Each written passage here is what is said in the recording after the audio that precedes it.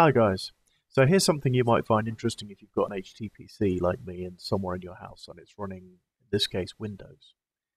Why not consider building your own ambient lighting to go behind your TV? Actually, I've been surprised at how well this has been received by my family. They absolutely love the lighting effects while they're watching TV, and I think they really add something to the experience. I want to show you how I made mine. It's a really cheap and fun project for people who are interested in that kind of thing. Okay, and you can see mine operating here on our lounge TV. The daylight and the other stuff probably doesn't do it full justice, but certainly in the evenings when we're watching films and stuff, it's absolutely brilliant. It works for all of the applications on my HTPC, as you'll see. So the question is, what do you need to do this and how do you go about doing it?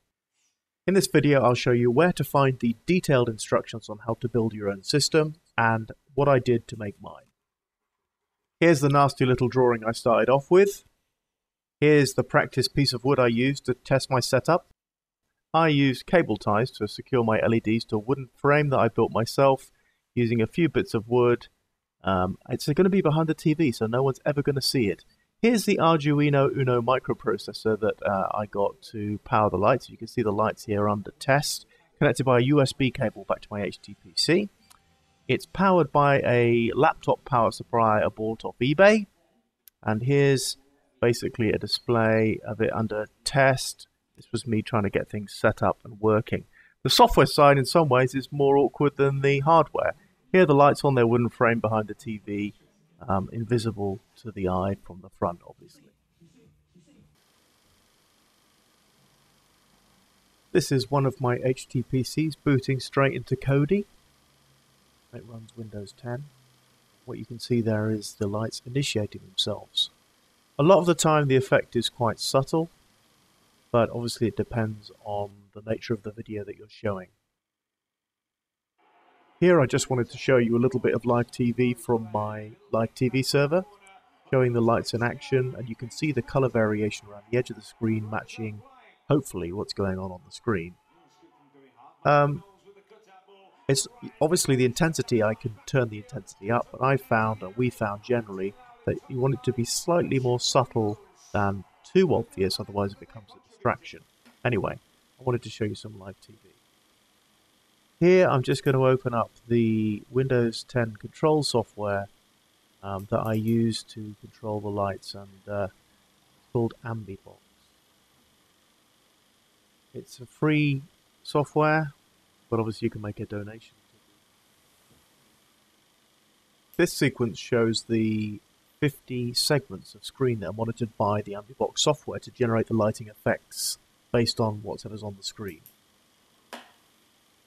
In the next sequence, let's go and let me show you where the website is, where you could download the Ambient software for free. So if you just type into Google, straightforward search, which is Ambibox Windows 10 or something similar, it'll take you to the Ambibox website, which is ambibox.ru. I think is right. Here you can see that it supports Adalite, which is the type of firmware that I'm using in the microcontroller, the Arduino Uno that I showed you earlier. This is the download link. The latest, at the time of this video, the latest version is 2.1.7.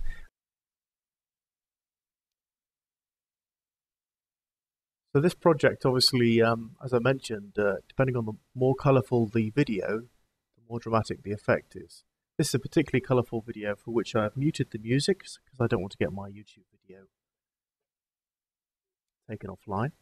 Okay, and basically, I think the thing I would say to people who want to attempt this is that it's not hard to do, but you do need to be prepared to do some configuring, uploading and downloading software to your Arduino Uno, and configuring your software on Windows, but it is not hard to do if you're at all technically minded, and it's a bit of fun. The total build cost for my light setup, including all the wood and everything, I think was about £60, so it's not a lot of money. I guess that's about 80 to 100 US dollars. So it's something that you could take a risk on and have a go at just for fun. This is me showing you where to find the instructions, And the reason I'm not including instructions in this video on how to build the system is they are produced so well by the Adafruit website. Now, they do sell a light pack that you can buy, which will basically give you all the equipment that you need. I chose to buy my equipment individually on eBay, which, the LED lights and the microcontroller and stuff, this is not expensive equipment. But if you want to make it simple for yourself, you could just buy the DIY pack. But linked here is a link to the tutorial that takes you through in detail how to create your lighting system, what equipment to buy, there's the Arduino Uno that I used, how to install the processing software in the Arduino Uno, which you only do once, and once it's set up it should just work, what kind of LEDs to use, and it takes you through all the software setup and everything up to the point where you're ready to install Ambibox. So really, if you can follow instructions and are technically and PC minded, you can have a go at this and have a lot of fun doing it. Okay, well, listen, I'm not going to go into a lot more detail about this. I was in two minded about whether to put this video up, actually, because it doesn't really follow the usual kinds of things that I put on my site.